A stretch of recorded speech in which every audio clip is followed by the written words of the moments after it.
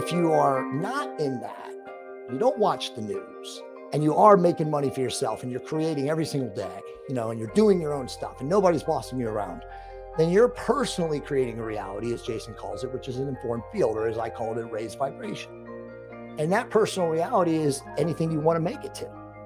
Through your words, thoughts, and actions, right? So if you're going to, you know, you're going to create your heaven on earth, as Neville Goddard would say, well, then make your words conscious, your thoughts focused, and your actions lovingly intentional, and you will create a heaven on earth.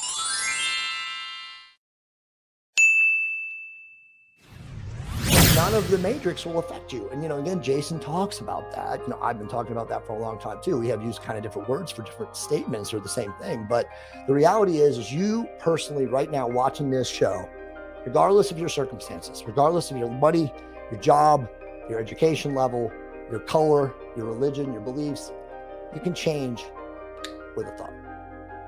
I am, and then insert exactly what you want to be.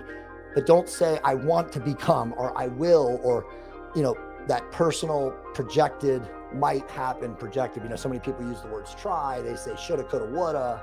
They say I might, I want to.